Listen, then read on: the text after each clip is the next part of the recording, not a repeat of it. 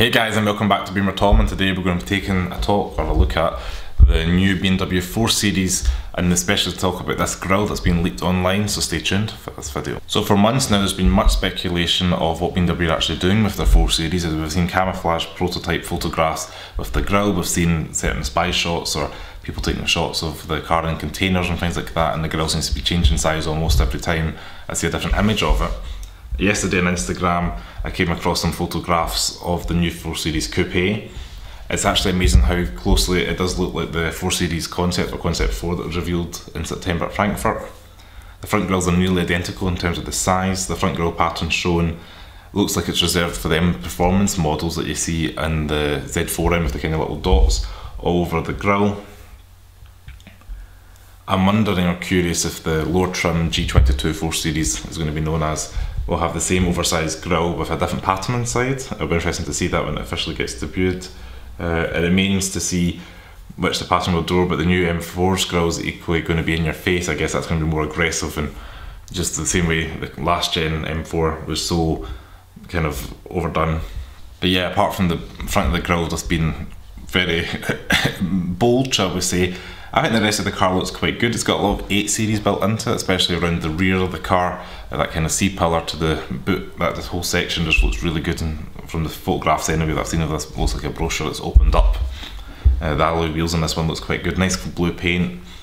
Front headlights are quite nice and slender as well, look like there could be laser lights as well at the front of that. Obviously a more pedestrian 4 Series won't look like that or be as exciting.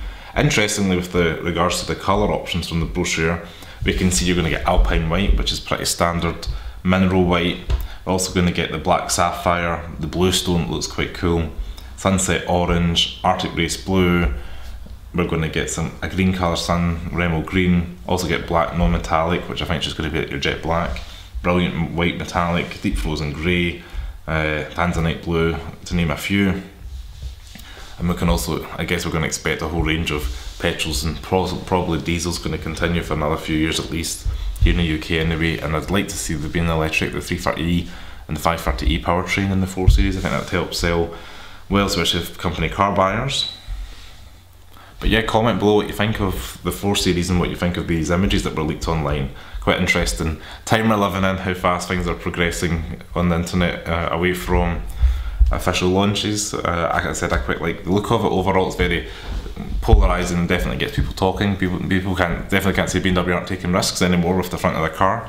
If you think back to the 4 Series that I had back in 2014, it had a very small grille that stretched out. Now this grille is almost the whole front face of the car, from the top of the bonnet, or so the way the bottom, so the top of the bumper that meets the bonnet to the bottom of the bumper, so it's very large looking. But anyway, we'll see this in real life I'm sure the next month or so, but this is pretty interesting to see.